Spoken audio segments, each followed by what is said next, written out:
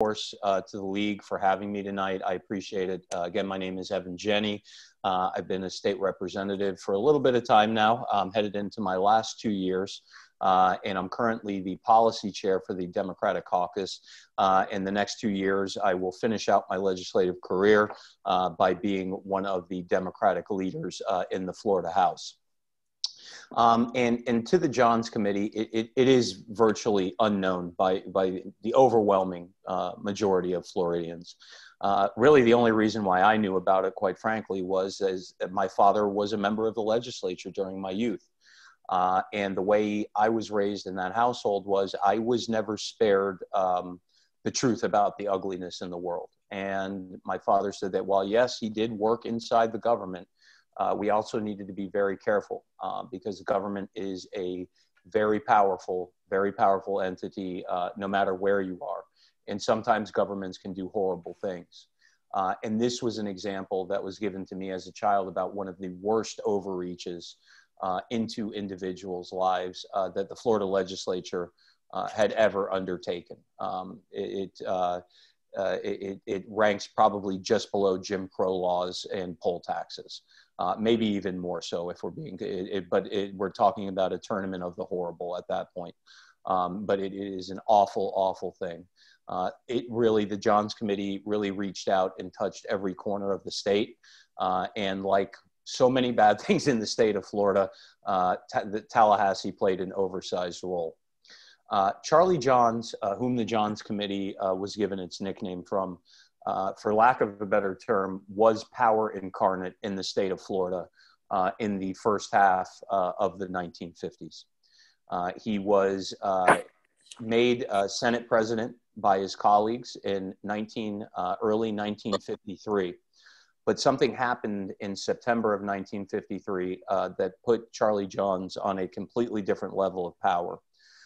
At that time, newly minted Governor Dan McCarthy, in September of that same year, when Charlie Johns became president, was stricken down with a horrific heart attack. Governor McCarthy was only in office for 9 months prior to him dying. At that point in time, we did not have a lieutenant governor position in the state of Florida. So in cases when the governor was incapacitated or had passed away, next up was the Senate president. So Charlie Johns, less than a half a year after becoming Senate president, was elevated to the role of interim governor of the state of Florida for 15 months. He did run to try to be reelected. He did not win. And so he went back to the state Senate again. Charlie Johns was a member of what was known as the Pork Chop Gang. That was a group of legislators, about 20 to 30 strong, that were fierce and cruel segregationists. There's no way around that. That's who they were. That's what they stood for. And a little bit of a side note, at that point in time is the period of time where we are seeing the racist roots in the South being cultivated out of the Democratic Party. And this was kind of one of the last fights. In fact, 2 years after the Johns Committee ended its work, a decade after it began, Charlie Johns' career would end by losing in a primary and never seeking office again. But after he lost his reelection bid to be governor and he came back to the state Senate, Charlie Johns created the Florida Legislative Investigative Committee. That's the official name of the Johns Committee as it was written into statute, the Florida Legislative Investigative Committee. And what this committee was in no overstatement, was a direct offshoot of Senator Joe McCarthy and his committee on un-American activities. This was a direct offshoot of McCarthyism. So what happens when you mix McCarthyism in with segregationism? You have this committee. You have what it stands for, and you have basically who they're initially going to put into their sights and who they're going to go after. Their purpose was, at the outset, an outright suppression of African-American Floridians. No more, no less. That's what they were there to do. In their minds, the NAACP was a Communist Front organization. And they would spend the majority of the early years of this committee going after the NAACP and Martin Luther King's own Southern Christian Leadership Conference for un-American activities. And their stated reasoning for this was that if you were African American, you were more likely to be a communist. Of course, their rationale seems laughable at this point, but this was reality in 1950, let's see, what was that, 1956, Florida. And that's what they were going after. They wanted to paint the NAACP as a communist front group. They wanted to paint Martin Luther King and the Southern Christian Leadership Conference as communist front groups. And the thought was they would be more easily turned to communism because people in the African American community were, in their point of view, more likely to be involved in crime on some level. So that would give communists something to hold over their heads. We'll see this repeated later on with a different group of people in the state of Florida, but that's really how this started. They were out to try to drag their heels, not just drag their heels, but dig their heels in as deep as possible and slow down the process of desegregation in the state of Florida. The Johns Committee, if you look at what they did, you can really group them, the people they went after, into four groups of victims and survivors. The first group were African Americans. Initially, what they tried to do was, because the NAACP was offering free legal service for people that were fighting to end segregation in the various forms throughout society, first picked on a man by the name of Virgil Hawkins. I don't know if anyone knows who Virgil Hawkins is. I'm sure if you're an attorney in this state, you probably have a better idea. But Virgil Hawkins was the man whose court case led to the desegregation of law schools in the state of Florida. He argued that separate could not, in fact, be equal. He argued that he had every right to go to law school with his white eventual colleagues. And so the Johns Committee tried to demean him, dehumanize him in every way, shape, and form, interrogating him, putting him on the stand in really what amounts to a kangaroo committee in the state capitol. But luckily, the NAACP had some of the most incredible legal minds, quite frankly, in the entire history of our nation, working for them at that time. Now, after they had a farce of a committee hearing in Tallahassee, they shifted their attention to specifically the Miami-Dade NAACP. It was one of the largest and most organized, probably the largest and most organized in the entire state of Florida. And they took their committee traveling roadshow and they took it all the way down to Miami to have public hearings and publicly interrogate members of the Miami-Dade NAACP in order to create more of an environment of fear and terror, that there were numerous segregation groups outwardly hostile to anyone African American that were seated in the front row for every single committee hearing. This actually happened. There is footage that you can still watch. You can see them sitting in the front row, and the stories told by the people that were there, the lawyers and the witnesses, say that they were not very subtly threatening every single person that was there on behalf of the NAACP. But what the Johns Commission didn't really anticipate was that, quite frankly, they were going to be dealing with people who were infinitely smarter than they were. They were a collection of pork choppers from rural Florida. And what they didn't understand was there was one individual in particular that I think deserves a lot of credit, even though he never really stepped into the state of Florida. But the gentleman that came up with the NAACP's defense strategy for all of these cases was a young lawyer headquartered at the time in Washington, D.C. And that young lawyer was a gentleman by the name of Thurgood Marshall.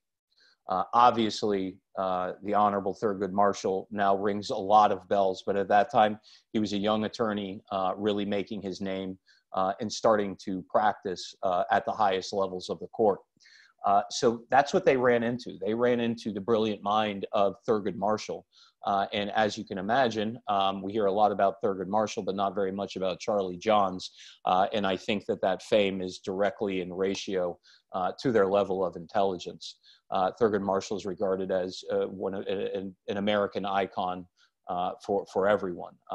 Charlie Johns is mostly forgotten and died a quiet death as an insurance salesman in 1990. By the way, a quick off note, prior to all of this, Charlie Johns' most notable or well-known contribution to the policy scene of the state of Florida was his idea to have the electric chair travel around the state. And after someone was convicted, you could just hook them up right there in their hometown and execute them on the spot. So that was his big claim to fame prior to this.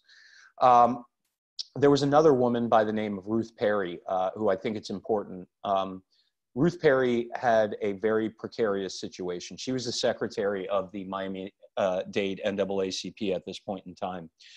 Miss Perry was a librarian. She was a white woman from Miami-Dade who believed in the cause of desegregation and equality. Miss Perry realized that having a book filled with the names, phone numbers, and addresses of all the members of that group was probably not a good thing given what was going on in Tallahassee. It also happened that she had an eidetic memory, the scientific term for a photographic memory. She literally memorized the name, phone number, and address of every single member in Miami-Dade, and then shipped the actual book with all those names to NAACP headquarters in Washington, D.C. So when the Johns Committee demanded that they turn over the books, they couldn't. They didn't have them. But the Johns Committee had no legal authority to force anyone in Washington, D.C. to give up any document. So what you had there was just a constant outmaneuvering and brilliant legal minds coming together to create a defense that completely stymied the entire thrust of the Johns campaign into painting the African-American community as communist in the middle of the Red Scare. So they were able to push them back, but in the meantime, the Johns Committee said, well, you know, calls of racism started being made, even at this point in time in our nation's history, saying you're just being racist and going after Black people because they're Black, which was the real reason why. But in order to throw up some fake defense, they said, well, we're going to investigate the Ku Klux Klan after this. And this is a little bit of an unknown period of time in the Johns Committee. But I personally, while reviewing the redacted files of the Johns Committee at the State Archives in Tallahassee, found a piece of paper that literally says that the Johns Committee was in contact with the Ku Klux Klan prior to going and doing their investigation, meaning that the Klan knew not to act up while they were there. They basically wrote a free pass for the Klan so they could give the appearance of somehow equating the NAACP, the Southern Christian Leadership Conference, to the Klan was somehow an even juxtaposition, which I think we all know it is not even remotely close. But after that, they were kind of at a loss for what to do. They had lost, they'd been embarrassed by a group of African Americans, and so they were looking for a new target in the state of Florida. And they found that target initially on the campus of the University of Florida at Gainesville. At that point in time, no one's really quite sure what turned the committee's attention to the University of Florida. There is and I will say it's purely speculation, but there is speculation because Senator John's son was then a sophomore or a junior at the University of Florida, and it's believed that he said something to his father, who then came to the University of Florida specifically to ruin the lives of gay men. That's who he went there to go after. He went specifically to go after the faculty and students of the University of Florida. to run what would today be highly, highly illegal entrapment operations, interrogations without lawyers present, and basically terrifying gay men and bisexual men in the Gainesville area, and with the threat of exposing them to their families, loved ones, and employers. It got very bad. We were talking a little bit before the meeting started, Monica and I, we were talking about a gentleman by the name of Dr. Sig Dietrich. Dr. Dietrich was he was at the top of his field. He worked in the field of geography. He was so highly thought of, in fact, that when the University of Florida started its geography program, they specifically sought Dr. Dietrich out to be the founder and the head of that department. Dr. Dietrich, most likely, if we were looking at what we know today to be true, Dr. Dietrich was probably bisexual. And today, most of us wouldn't even bat an eye at that fact. But in late 1950s, early 1960s, Central Florida, in a lot of ways, that was more detrimental and confusing than if he just would have simply been a gay man. Because I've read through his interrogation files, and so much of it is spent based on humiliating him because of his attraction to both men and women, and humiliating him, talking about his wife. Dr. Dietrich at one point literally walked out on the ledge of his 4th or 5th floor office and just about jumped and committed suicide on campus because of the interrogations that he went through. Now, luckily, Dr. Dietrich did not commit suicide that day or any day after, but things got so bad and so horrible for him that he left the University of Florida. And he, not to overuse the word literal, but he literally moved to the other side of the planet.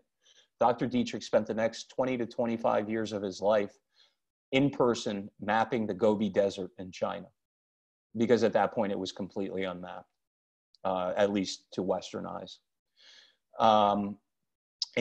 He fled not just the town that he was in, not just the state, not just the nation, but the entire continent, the entire hemisphere, and fled because the pressure that they put on him was so over the top. It's roughly estimated that the Johns Committee was responsible for more than 200 expulsions and firings of students and faculty in the state of Florida during this time. Things wrapped up there. I wish I could say that the University of Florida, my mother's a Gator, so go Gators, but I wish I could say they did a better job. But at that point in time, the University of Florida really gave in and let the Johns Commission do whatever they want, really let them pick their faculty apart, pick their students apart, pick the local populace apart. And it really was a huge issue.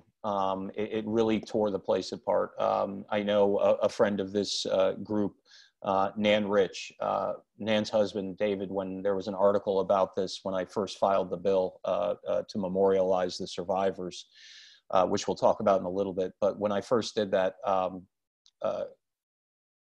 David Rich, Senator Nan Rich's husband, tweeted back at me that he could remember being on campus at the University of Florida in this time and having professors be there one day and then not a member of the faculty the next. And looking back at it now, they were probably caught up in this. So it was a horrific time there, but like I said, unfortunately, the University of Florida did not really step up in that moment and protect its faculty and its students from this investigative committee. An awful and dark fact is that in 1958, some new members were brought on to the Johns Committee. One of them was a gentleman, a state representative. So he was there and he was on campus at the University of Florida when all this was going on. And currently the University of Florida's football stadium bears that same man's name that was a part of the committee that tore their faculty and students to shreds, Ben Hill Griffith. It is a bit odd. Whenever I see a Florida football game, I always think you've named your stadium after somebody who tried to tear apart the lives of your faculty and students, and it just doesn't make a whole lot of sense. I understand he drew money down so they could get that stadium built, but I know of hell, my mom went to the University of Florida. She's led a better life than him. You could name it after her, and you could do a lot worse than that. But after that time that they spent at the University of Florida, they moved into a third phase. And this was, again, very, very specific. But they went after lesbian school teachers in Hillsborough County. Extremely, extremely, extremely narrow focus. But that's what they switched up to. As you can see, they're just jumping from marginalized community to marginalized community. People that are having not to be able to live under the full freedoms that a straight white male like myself would have enjoyed at that point in time. But going after communities that were being oppressed in many different ways, still are, but at a different level and more openly at that point in time. So you go after Black people fighting for their rights. They beat you up. Then you end up going after gay men at the University of Florida. That was not a community that had any representation at that time, and they were really steamrolled in that instance. So they moved on to look for teachers in Hillsborough County that happened to be lesbian. They would go into, and we have documented cases of this, where police officers and investigators from the Johns Committee would go into gay bars. There was one or two in Tampa at that time.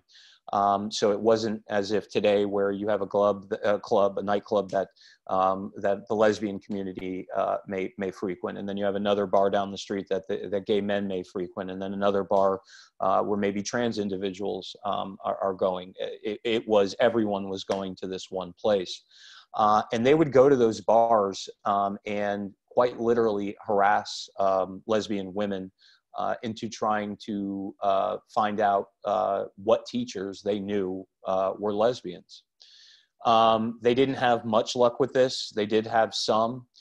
There is a woman I'd like to bring up by the name of G.G. Mack, the initials G and G. G.G. Mack was at that time a bartender at one of these gay bars in Tampa. And Miss Mack was arrested and told if she didn't give up the names of other lesbians in the community, specifically those working in schools, that she would be thrown in jail for 2 years for unnatural acts. That was a crime at that point in time. So Gigi Mack, being the woman that she was and the person that she was, said, then throw me in jail because I'm not doing that. She would play with them occasionally when she would be in jail, and she would see another member of the lesbian community that had been thrown into the same jail with her. When they came back and said, well, tell us, here's your chance. We'll let you out early if you tell us who your girlfriend is and if you tell us the names of other people. And what she would frequently do was, after she knew the person had already been arrested, she would say, well, that person. She said, well, they just got arrested. She said, sorry, that's all I know for sure. And she only told me because she told me she got arrested.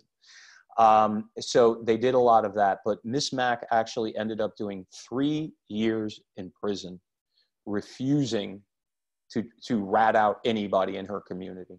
Absolutely refusing. Nope, I'm going to serve the whole time. Afterwards, she got out of Tampa and she actually moved to Miami. And she was quite adept at running a print shop. And she was actually the foreman for a print shop in Miami after she was released. And the Johns Committee went so far. They've already thrown this woman in jail for 3 years. For 3 years of her life, gone. Because she won't rat out and say who's a lesbian and who's not in Tampa Bay. The Johns Committee, she resettles in Miami, and the Johns Committee doesn't just leave it alone and say the woman served her time. Where they find out where she's working, call up her employer and say, do you know what you have working in that print shop with you? Now, thankfully, I don't know who the gentleman's name was, but the owner of the print shop, his response was, yeah, I know. I got a damn good foreman working there. Don't ever call here again. So she was perfectly safe and ended up being the first female owner of a print shop in all of the entire Tampa Bay region by the time she passed on. And she would tell a story about the woman she was arrested with coming to her years afterwards and saying, I found out who it was that turned us in. Do you want to know? And Gigi Mack, turning her back on the potential for violence or retribution, said no, she had her own life. She had her own partner, and she was not going to turn back the clock on that. So, but there were dozens of stories like that. Now, and please understand, what we're talking about is a time frame of about 9 years, from 1956 to 1964, about eight or 9 years. But they finally started rubbing people the wrong way. The 60s were happening. It wasn't, we weren't full-fledged into the, any of the social revolutions that we saw, but they were on the horizon. And that's when they decided that their next step was going to be to just cross over the bay and leave Hillsborough and get into the University of South Florida. The University of South Florida had just been founded and was working on a completely different set of norms, which made some people uncomfortable to begin with. One of the things that first drew them into the University of South Florida was, again, this idea that communism was creeping and hiding behind every shadow. But USF had an advantage that those first three groups did not have. They saw the storm coming, and they were ready to protect themselves when that storm finally reached their campus. Margaret Fisher, who was the director of student personnel at the time, really spearheaded a lot of what went on there. The faculty union got involved, and they were the first group to actually not just push back on the Florida Legislative Committee, on the Johns Committee, but to punch back at the Florida Investigative Committee. And they did so masterfully.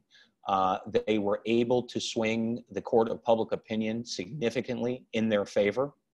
And what we saw there was the Johns Committee beginning to crumble at this point. We're talking about 1963. And the Johns Committee at that point, like I said, had run its course now for about 8 years, and public perception was really starting to go. They had lost everyone except for the ultra-conservative, which was a significant portion of the population in Florida in the early 1960s. But they had lost pretty much everybody else, had kind of seen through the sham that they were doing. Americans had already seen what McCarthyism had done. So they had that taste in their mouth, and they didn't really care for it happening within the boundaries of their own state either. But quite possibly the most beautifully ironic instance in the history of the world was how the Florida Legislative Committee really imploded in on itself and ended up delivering the fatal blow to itself. You had the faculty and students pushing back and saying, we're not communists, we just don't think the same as you. Because we feel that African-American and white Americans should be treated the same with equality. That does not make us communists, that makes us Americans. So they were able to push back on that. Virtually at the same time, the Johns Committee decided that they were going to put out a publication. And it was called the Purple Pamphlet. I can't see anybody's faces right now, but if you've heard of the Purple Pamphlet, you know where this is going. If you don't, I will warn you, we are moving out of PG into PG-13 at this point. The Johns Committee produced a document, and it was a pamphlet, and the color was purple, documenting softcore gay pornography. The state of Florida produced a pamphlet in which there were dozens of pictures of softcore gay pornography. These things ended up as far away as gay men's bookstores in Seattle. There's been confirmed cases of these things ending up as far physically as you could get away from the state capitol. And on every single copy is printed by the Florida Legislative Investigative Committee. Once this got out, they lost any semblance of a base that they had. So not only have you aggravated everyone that doesn't like the McCarthyism, now the people who are enjoying McCarthyism are upset because you've essentially printed on taxpayer dimes gay pornography. So at that point, there was a media firestorm. They managed to kind of become the turtle, bring their arms, their heads in, lay there, wait for things to die down, and then quietly not renew the Johns Committee. So it was this combination of multiple losses and victories, unfortunately, that the Investigative Legislative Committee had, and then their own doing by creating this purple pamphlet that really, for 1963, was not the norm on any level. But like I said, you can go look this all up on your own. I am glossing over a lot here, just in the interest of time, because quite frankly, I was able to work on my memorial, and that's kind of where I come into this entire equation, even if it's, and I understand that it's just tangentially. But I wrote a memorial 2 sessions ago. It is yet to be heard in any way, shape, or form in the legislature, honoring the survivors of this legislative committee, honoring the African-American folks who's had their lives destroyed and torn apart in public, honoring the gay men and lesbian and bisexual men and women who had their lives torn apart by this, and honoring the faculty members that, because they thought differently, they attempted to tear their lives apart as well. But in order to do that, I knew I wasn't by trade, I am not a historian. So in order to combat that, I reached out to academics throughout the South. There is a wonderful doctor by the name of Stacy Brauchman. Dr. Brauchman is at Georgia Tech. And if you're interested in more, these are some things that I can point you to quickly. She wrote this particular book. It is called Communists and Perverts Under the Palms. It details the Johns Committee. This book is more of a direct history, where you'll find in 1960 this happened, 1961 this happened, and takes you step by step. There's also another book by Dr. Judith Poucher. Dr. Poucher is retired from the State College of Florida, and she wrote a book called State of Defiance. And what State of Defiance is more talking about individuals and how those individuals impacted the whole. It gives a whole chapter on Virgil Hawkins. It discussed Ruth Perry, the librarian in Miami I talked about at the beginning. It discusses Gigi Mack. This is where I learned about Sig Dietrich and Gigi Mack and their individual stories. Also reached out to and was working with 2 professors in the film department at the University of Central Florida, Robert Casanello and Lisa Mills. And if you Google the committee, PBS, there is a half-hour documentary that you can view for free at any time online. I believe it's on YouTube as well. Don't quote me on the YouTube, but I know if you just Google the committee, PBS, you will be able to find a link. It's 26 minutes long, and it is a very emotional 26 minutes about what the Johns Committee did specifically to the gay community at the height of their persecution from said committee. That is really kind of my 40-minute presentation on this subject matter, but I can talk about a lot more detail. So if anybody has any questions, I really just kind of want to open myself up to any questions, whether it be about the historical, the significance, any specific details that you might want more information on, where the committee, where our memorial bill currently stands, and what our plans are with it in the future. I leave myself open to any and all questions that you folks may have. Would you tell us the name of the authors of those 2 books? Absolutely, absolutely. The book is State of Defiance, and let me see so I don't blur it too much. Okay. But you see right down. Oh, wrong way. I can't really see it. Okay, I'll just tell you. It'll probably be easier to tell you. State of Defiance, that's the one that looks at the individuals and how they affected the whole. And that is by a woman by the name of Judith Poucher, Poucher. Perfect. And that is on the university. Both of these books are on University Press of Florida is the publisher. The second one, and that is more of a direct history detailing of everything that occurred. And that is by a woman by the name of Dr. Stacy Braukeman. So that's Stacy, Stacy, and her last name is Braukeman, Braukeman. Excellent. Thank you so much. Yes, and like I said, the documentary. If you don't have the time, and a lot of people don't, to pick up a 250-page book and read a history on this, there is, like I said, the committee is a great little documentary. It's 26 minutes long, so you can get through it quicker than you can get through. I'll speak to my personal bad television taste. 90 Day Fiance. You can watch that before you can watch an episode of 90 Day Fiance. So I see Denise Elliott has her hand raised. Yeah, thank you, Monica. Hi, I'm wondering if you could tell us anything about the Johns Committee's work in Broward County. Yes. I grew up here. My parents moved to Broward County in 1957.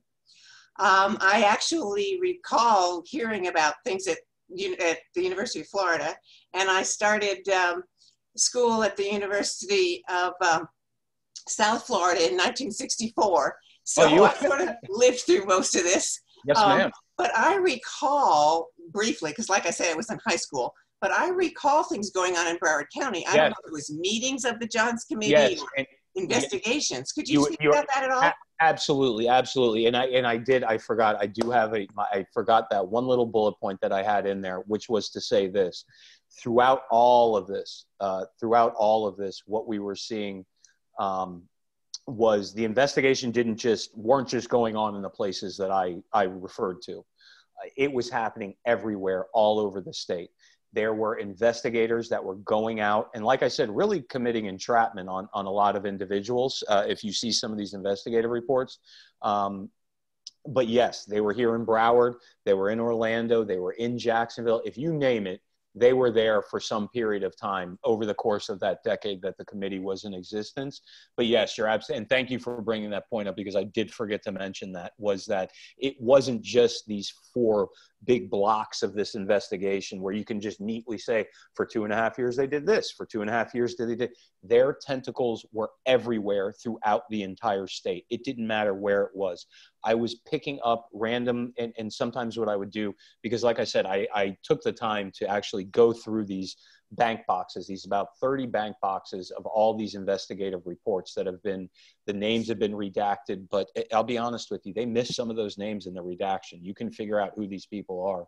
But yes, they're all over the place, setting up shops in seedy motels, basically going around trying to entrap people. The post office found that there was a bit of a titillating magazine, and it was going to go to John Smith's house in Hollywood, Florida. And they would then show up at John Smith's house and say, hey, buddy, we know you ordered this magazine. It's illegal, number 1. Number 2, we now know you're gay. Number 3, do you want your family and friends and your employer to know about this? The answer is no, you don't want them all to know. Okay, then you're going to give us the names of 5, 6, 7, 8, however many gay men that you can tell us about, and you're going to rat them all out. Otherwise, we're going to pay a little visit to your employer. This was very much the norm, and it was happening everywhere, including right here in Broward County, without a doubt. Thank you for bringing that up, because I did forget to make that point. Yeah, one of the things I remember in high school was that purple pamphlet. That was a big scandal among the teenage boys at the time. But obviously you weren't allowed to have one. Yes. But everybody knew about it. Yes, no, it was a big deal, and it never so gloriously have I ever seen someone shoot themselves in the foot. It was, you know what I mean? It was, they undid all the evil and horror that they, just wreaked upon the entire state. And at the end of the day, they're the ones that blew their own foot off, and that's what happened. So I do think there is something, literary about that beginning and the end. The snake ate its own tail at the end of the day. What goes around comes around. It really did in this particular instance. It doesn't, it's still, for everyone that had the hundreds of African Americans and allies of African Americans who had their lives turned upside down, the thousands of gay men and women that had their lives ruined, the hundreds of faculty members at multiple statewide institutions. It just, the list goes on and on. There were a lot of people. And, one of the letters, I got a letter once on YouTube. If you look up John's Committee, there's a Vox short documentary on it that I'm in for a couple seconds. And it, they talked to a gentleman who now lives out in Palm Springs in California, who was a direct victim who had been interrogated. And they went and they talked to him, and he wrote me a letter afterwards. And he said, when he first found out about my bill, his initial response was almost angry at me. Because what does it matter? I went through this and nobody cared. And then, and the gentleman, so you understand, the gentleman's 90 years old now, or in his 90s, I forget his exact age. And then in the letter, so it starts off like, I'm angry at you. And then it goes on and it's like, but then I wasn't angry at you. And then I realized, you're 40 years old. You didn't do this to me. You found out about it and you think it's horrible and you want to shine a space. So it was great to see just somebody whose life had been ruined and he fled to the other side of the country over it, and just watch how he processed what I was doing. And I understood, and I wrote him back and I said, I get it. I said I didn't do this lightly. But look, at the end of the day, it was a straight white male Democrat that did this, that was at the head of this. I'm a straight white male Democrat. If anybody's going to say sorry, it better damn well be me, in my personal opinion, if somebody's going to do that officially. It's going to be difficult to get this bill heard. These subjects make a lot of people uncomfortable. Myself, I don't find them. It's history. I did not have a part in it, but I can do my best to make sure it never happens again. And that was really the intent with this bill. A lot of what we see going on right now is a lot of persecution of the other, whoever that other may be. To the point where for some people it's become acceptable collateral damage that infants are put on trial because their parents weren't born in this country, literal infants being placed on trial. And within that environment, I think I have a responsibility as an elected official representing nearly 160,000 Floridians in the south end of Broward County, that I have a responsibility to them. And having grown in this community, I know what is tolerated in this community and what is not. And that type of behavior in the years I've been elected and right now is not tolerated. There may be some people that will try to tell you otherwise, but that's not the case. That's not the case with everyday folks from Broward. Representative Jenne, how did you find out about this? Well, in all honesty, there's part of me that feels genuinely guilty about this. My dad was in the state Senate from 1976 to 1997. So he was in college in the late 60s. So the Johns Committee, like you were saying earlier, Denise, you were going into that environment at UCF at that time, right after the Johns Committee was on their way out the door. And he was in college at that same exact time. So he had known and he had known about it and what had taken place. And I'm incredibly thankful and grateful to my parents. They never sugarcoated anything with me, even from an early age. This is poor behavior. And having my dad be in the legislature and have to go back all the time, he would explain his job to me as best he could to a 2, 3, 4, 5-year-old, and why he was going up there and why it was important that he did that. And one of the examples would be, if you don't have people that are willing to stand up and do the right thing, very bad things can happen to people. And I was lucky enough to be raised in Broward County at a point in time where I grew up around Black folks, I grew up around Hispanic folks, I grew up around white folks, I grew up around, my first babysitter was a gay Black teenager, because it was my mom's favorite student from when she taught at Lauderdale Lakes Middle. So I was exposed to things at a very, very early age. And he told me about this very early on in my life, that this was an example of bad things. And he would use examples. He would say, your friend, and then insert the friend I had in school that was Black. They wanted to make sure that he couldn't, and his parents wouldn't be able to vote. Now, why would you do that to my friend and his parent? You know, he would make it personal for me, even though we were at a different time and in space at that point, but he would make it personal and say, we can't slide back on this. And there's reasons why I go up there, because you don't want these other people with their hands on the levers of government, because bad things can happen. Very, very bad things to a lot of people can happen. So he told me about it early on, but the thing that I'm embarrassed about is the fact that I was in the legislature for 10 years and didn't think to write this bill until 2 years ago. That's what I'm embarrassed about. That I could have been working on this and maybe gotten it passed years ago, but I didn't do it because for whatever the reason, it just didn't come into my mind to do it. But then all of a sudden, it just, whatever, you know how the mind works. It's just that mental, those gears just, and all of a sudden it just clicked into place that nobody knows about this. And I remember that feeling being completely justified when a week after I had filed it for the first time, it was during the inauguration period. Governor DeSantis was about to be inaugurated. And the State Museum of Florida has a branch inside the old Capitol. And they put posters up around the Capitol saying, hey, here's the exhibitions we have. And it was an exhibition on inaugurations. And who is the poster boy front and center on the inauguration page? Damn Charlie Johns in a top hat and tails. And it's like, hey, isn't this cool? And I remember thinking, if the people putting the posters together at the State Museum of History don't know who Charlie Johns is and what he is known for, abhorrent homophobia and racism, we got a real problem. Nobody knows about this if the State Museum doesn't realize what they just did. And I even, in my own little form of public protest, we called them and said that I didn't appreciate it. I then took a stack of Post-its, wrote Charlie Johns was a racist on each Post-it, and then every time I would go downstairs, I would slap it on his face again until somebody would tear it off. Just as a little form of social protest inside the Capitol beyond my scope as a legislator.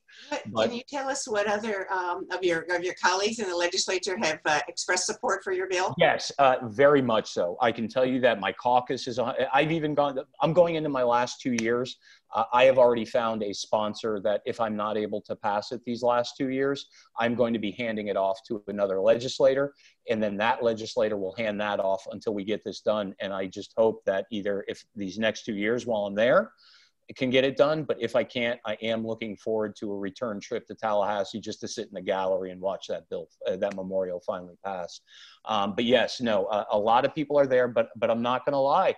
There is, I was told at one point in time by a committee chair, not the committee chair in charge, that one of the reasons that this bill probably wouldn't get heard was because the powers that be in Tallahassee were worried that some of their own members would vote against it and put everyone else and make them all look like, you know, make them look like homophobic racists.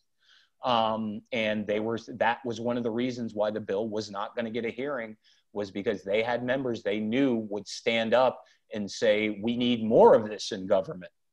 And even with the modern Republican Party, you know, some of the elements within their party, not all, but some of the elements within their party, you know, we have members, look, we have a member that he's still a member, but he got defeated in his reelection bid, that laughed out loud, and there's an audio recording of it, of him laughing out loud at the suggestion from a constituent that he tried to pass a bill that would make it legal to stone gay men to death.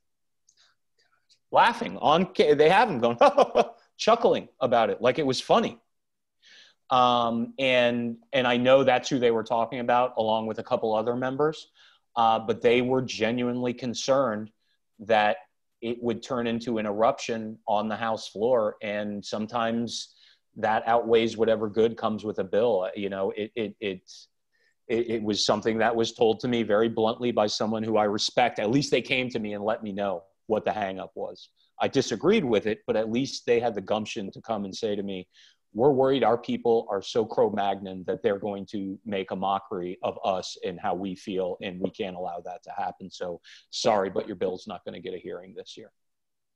And then I've heard somebody else say, we've apologized to enough people for the time being.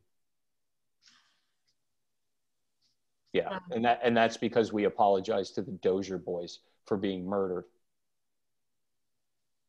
I don't know if you know the story of Dozier Correctional Facility in the Panhandle. There were a lot of young men, mostly black, but some white as well, and Hispanic, that were murdered and buried on the campus, and where their families were told they ran away from the institution.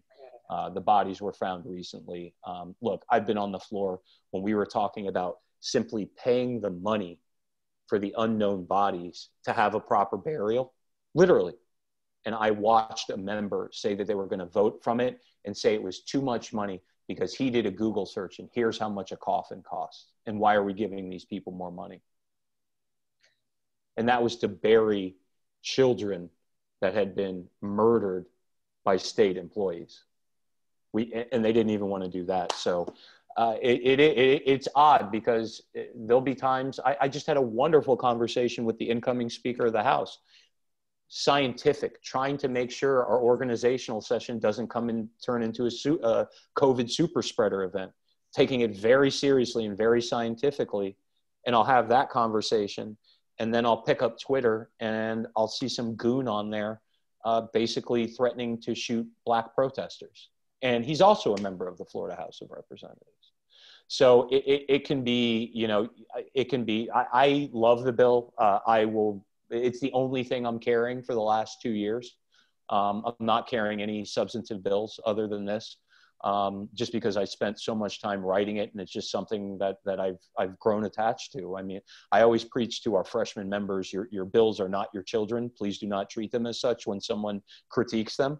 But I still, even going into years 13 and 14 in the legislature, I still get that, you know what I mean? When you spent that much time, I've spent hours on the phone doing edits with doctoral level historical researchers, passing notes back and forth and editing them, and then going back to them and saying, please don't be mad, I edited you, but here's why I did. And so just the amount of time that I put in, this one is one that I just want to do. I don't know, I feel some weird personal attachment to it just because I think it is so unknown. And when I tell people these stories, when I started in the legislature in 2006, there had never been an openly gay member of the legislature, not one. I now have the privilege of serving with 3, a woman from St. Pete, a gentleman from Orlando, and my buddy from just to the south of me, soon to be Senator Chevron Jones. I have that opportunity now. And just in 2006, I didn't have that opportunity. So it's just important to me. I've got too many people in my life that I care, respect, or love that happen to be, African-American. They happen to be gay. They happen to be lesbian. They happen to be bisexual or transgender.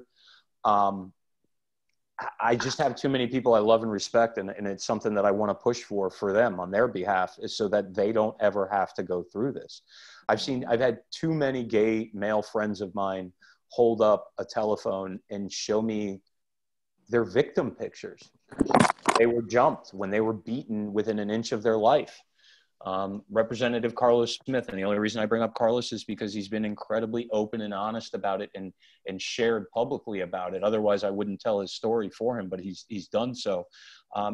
Carlos was beaten badly by a couple of homophobes.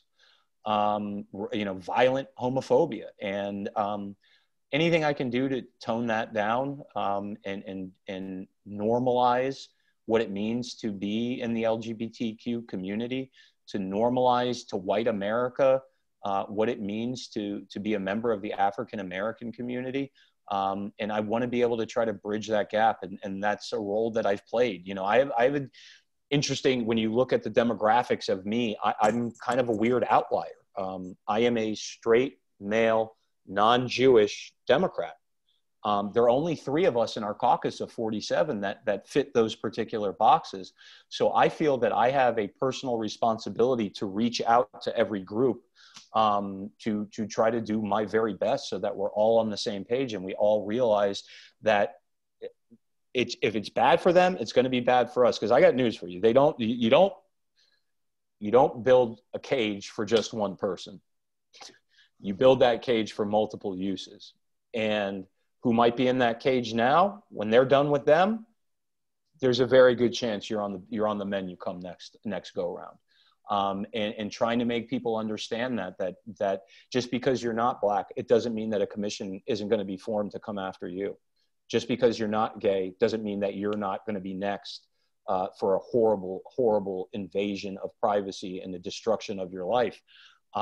If they can set their sights on a different group, just because they're different, there's something different about each and every one of us. And eventually you're going to have your time in that scope. And I wouldn't wish that on anybody. I'm just going to interrupt just a moment. Are there any more questions? I mean, personally, I could probably listen to you all evening talk about this. No, I don't mind. And I understand it. We had a solid hour. This is a good time. Yes. It's been very, very sobering. Yes, and please, my apologies. The next time you have me speak, we can do something. We can do something a lot more fun. We'll do nothing but highlight good legislation that passed after session the next time I come back, and then that way it doesn't have to be so sobering. And look, it is what it is. It is depressing, but like I said, I think we have a responsibility as a people and as a society and as a culture to look these things in the eye unblinkingly, with the full knowledge that staring into the abyss can turn you mad. But I think it's important as a society that people do that. And that's what this bill is to me personally. Okay, thank you. Are there any questions out there no? Well, thank you. I appreciate it. Thank you, everybody, for coming. Well, thank you. I really, really, really appreciate your speaking about this topic.